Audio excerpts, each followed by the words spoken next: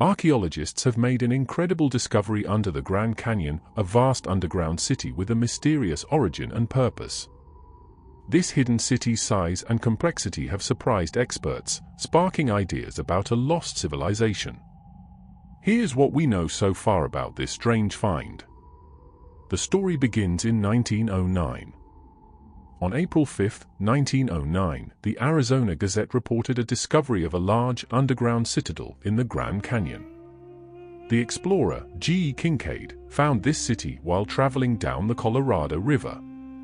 The Southwest is home to many ancient ruins from cultures such as the Hopi, the Chumash, and the Anasazi, but the city described in the Gazette article is clearly different. The article states that the race who once inhabited the cavern were of Oriental origin, possibly from Egypt.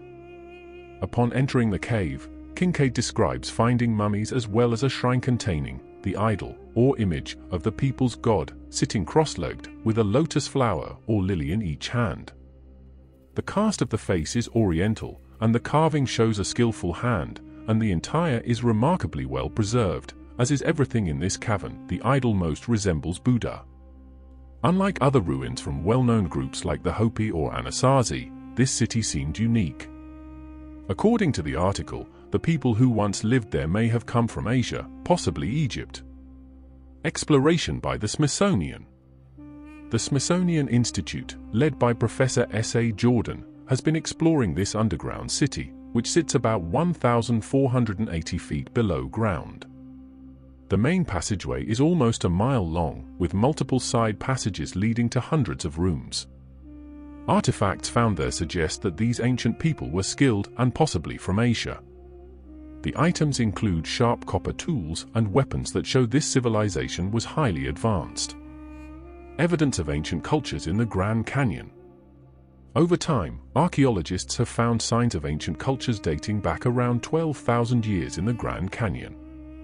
They've uncovered tools from groups like the Clovis and basket maker cultures, as well as from ancestors of present-day indigenous groups like the Hopi and Navajo.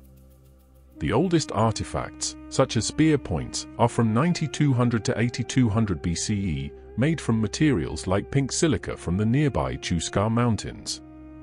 Other findings include small wooden carvings of animals, some with tiny spears, which may have been used as talismans about 4,000 years ago. The basket maker people, living there between 550 to 825 CE, were known for their tightly woven baskets that could even hold water. Some of their pottery with traditional patterns has also survived in dry caves.